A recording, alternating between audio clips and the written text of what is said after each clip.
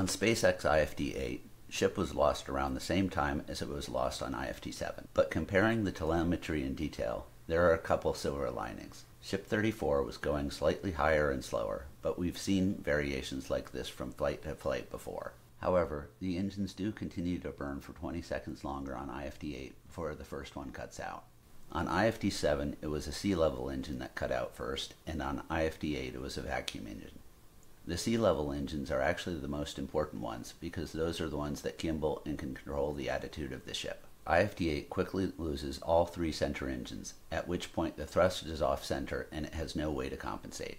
In comparison, IFT-7 has one center engine that must have gimbaled towards the engines that were out because the attitude looks relatively stable. But then 18 seconds later, IFT-7 loses attitude control and telemetry freezes almost immediately after that. So hopefully SpaceX now has 1 minute and 6 seconds of additional telemetry to analyze.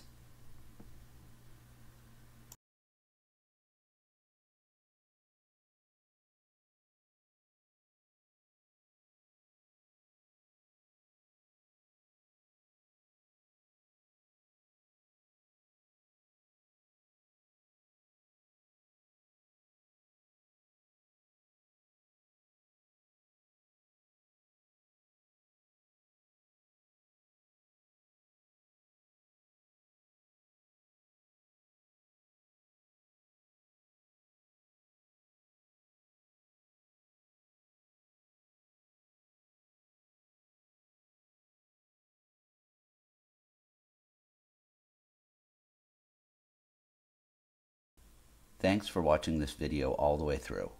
The YouTube algorithm likes that the most.